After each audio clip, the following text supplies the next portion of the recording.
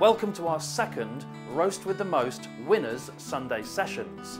This week, the person with the most votes on Twitter was Alan Moore, with his beautiful smoked loin of pork, stir-fried red peppers, and roast baby new potatoes.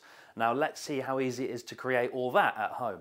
Look at this beautiful loin of pork. We've still got the bones attached. These are the loin ribs. And this is about 1.5 kilo piece of pork loin. Now we're not going to do too much to this, no rub or anything like that, because we want to champion the taste of the smoke. So all we're going to do is add a little bit of rapeseed oil and some salt and pepper. So I'm going to do that right now. So we'll take our piece of pork, and what we're going to do is just add the rapeseed oil, and this is going to really help to allow the salt and pepper and seasoning to stick.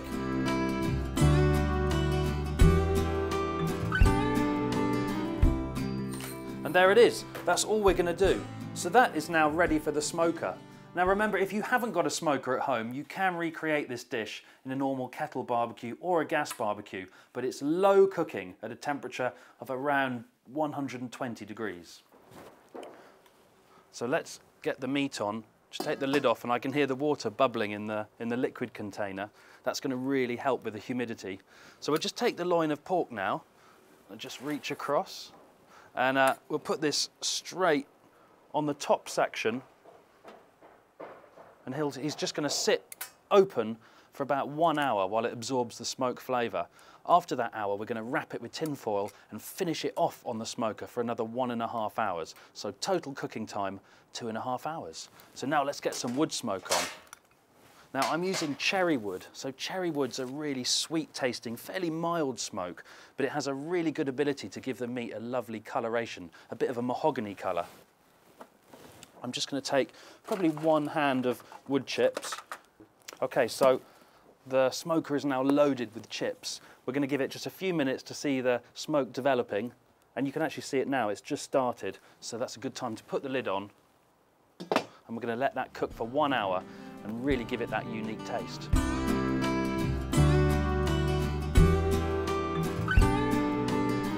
So the pork is on the smoker. It's going to be smoking for about 1 hour at the all-important 120 degrees.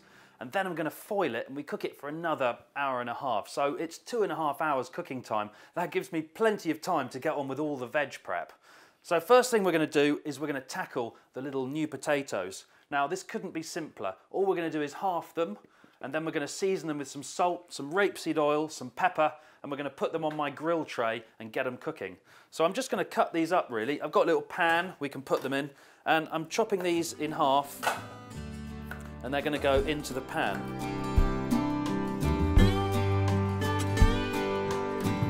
So once you've chopped all the potatoes, it's time to just add the oil, salt and pepper. There's nothing else to it.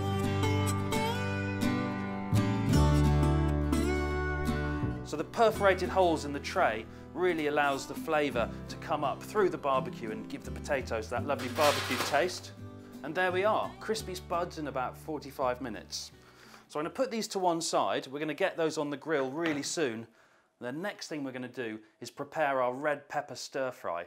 I've got some really lovely big Romano peppers here, but you could use green peppers, yellow peppers, any kind of pepper for this. The important thing is we just want to chop the actual top off and take out the seeds and the pith. So I'm going to just cut that down like that, and I usually just use a spoon.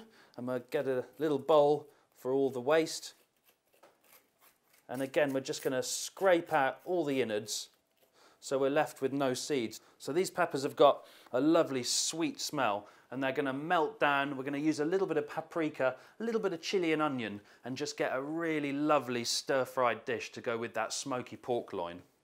I'm going to roughly chop these up, just cutting them into smallish pieces. So what we're going to do is take just some of these red finger chilies. This is very much optional. If you want a little bit of spice, a bit of kick in your dish, you can add a few chilies. I think just 1 or 2 will be enough. They're not that spicy, but watch out, they can be unpredictable. So we're going to cut these in half. And again, we want to take out the pith. It's the pith and the seeds in these chilies that are the hottest part anyway. So that's what we'll take out. And we'll just cut down, and we can add these to the peppers. It's got the chili. We've got the red peppers. I'm going to put a little bit of sweet paprika in there as well, just to really help with the depth. Oh, and I nearly forgot, I've got a sweet onion as well. So we'll just chop that in half, roughly cut it down. And that is going to go in with the peppers and the chilli. Add just a touch more of the rapeseed oil.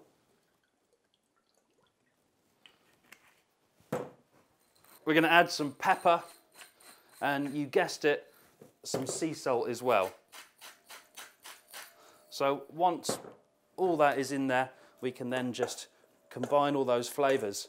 So this is going to be really flash fried, stir fried, cooked very quickly, and it will all soften down into a really nice accompaniment. And I think go really well with that smoky meat, but let's see. So we've got our little baby roast potatoes all ready to go on the grill. So I've set this up for a nice indirect heat, and I'm going to put this tray right in the centre, really allowing the heat to move all around the potatoes, roasting them and getting them nice and crispy. So lid down, and all we have to do is wait. We've been busy. I've already foiled the pork, the potatoes are now ready, and I've just pushed the charcoal baskets together in the Master Touch and preheated the wok. You can see it in there. And that should be nice and hot now.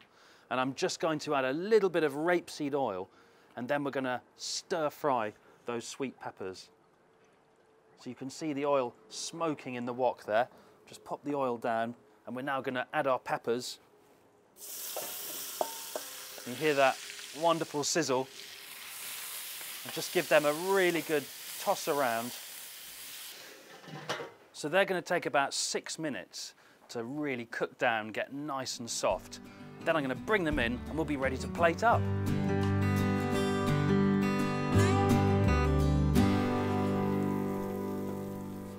Okay, so things have finally come together and there are some amazing smells, but what I'm really interested to see is what the pork is doing, because remember we wrapped that in foil about an hour and a half ago, so I'm keen to check it out.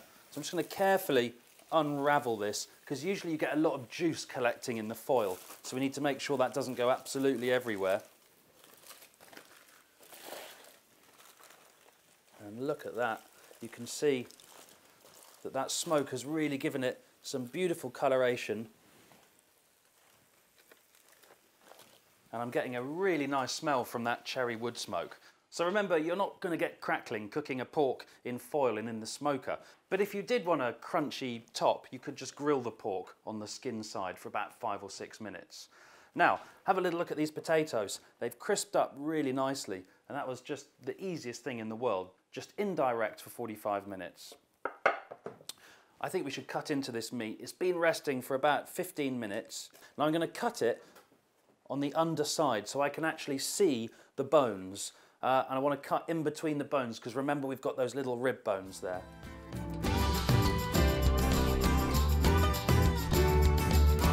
Okay, so I'm going to plate this dish up now.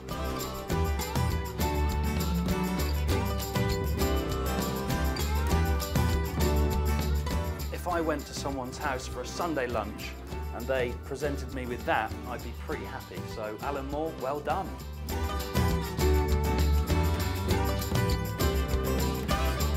Thank you for joining our Sunday session. For information on Alan Moore's recipe, please visit weber.com.